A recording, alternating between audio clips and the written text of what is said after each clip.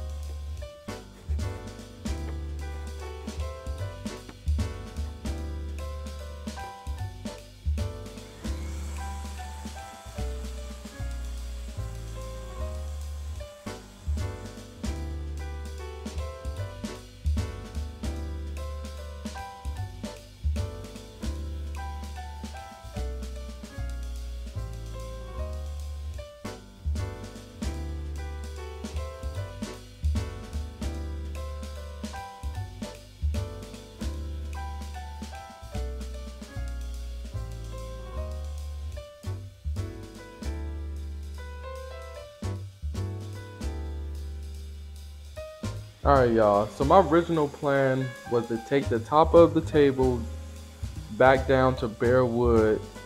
Going along through the process, I realized that this wasn't a solid wood table. It was like a particle board or something, and I began to cause a little patch or a hole at the top of the table from too much downward pressure. Also, I should have been sanding from left to right. If this was a solid piece of wood, I should have been going with the grain of the wood. In this video, I was going against it, which is an error. You don't want to go against the grain.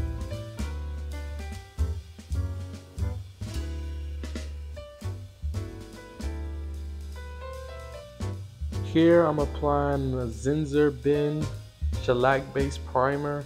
It's really good for blocking stain, which I needed because my stain was really dark on this piece. It's also really good for blocking odors if your piece has a smoke smell or any kind of really rough odor. It does a really good job with blocking that as well. The only thing I used to apply my paint or primer was this brush and a roller. Preferably it would have been a chip brush, but you just need something small just to get into the tight corners, and then I rolled everything else on, which makes it really quick. It makes applying the paint or the primer smooth and even. The only thing I will warn you of is around corners where the paint or primer can accumulate and cause like a drip spot. So you want to wipe that off while it's wet. In between coats, I always like to just hand sand back with the 220 block, or as you can see here, 240. That's what I had on me at the time. And then just wiping everything back to keep all the dust off and keeping it clean before I apply the next coat.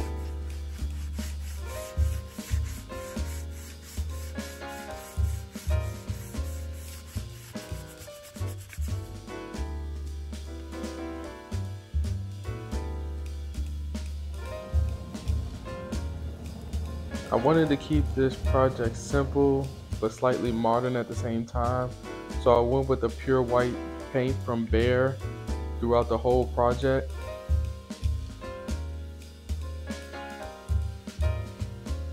I went with 2 coats, and again sanding in between coats.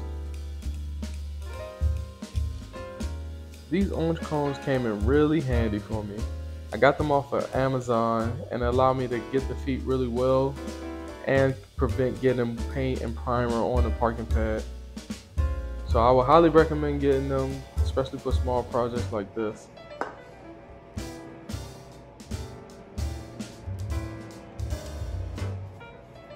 I got the hardware from Home Depot.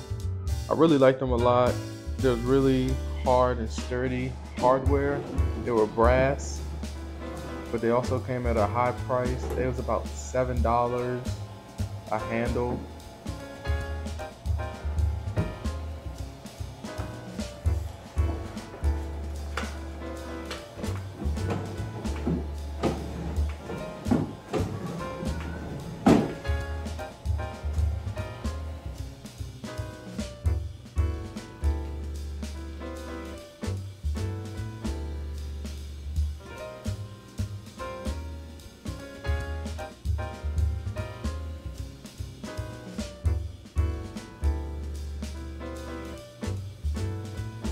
So guys, tell me what you think.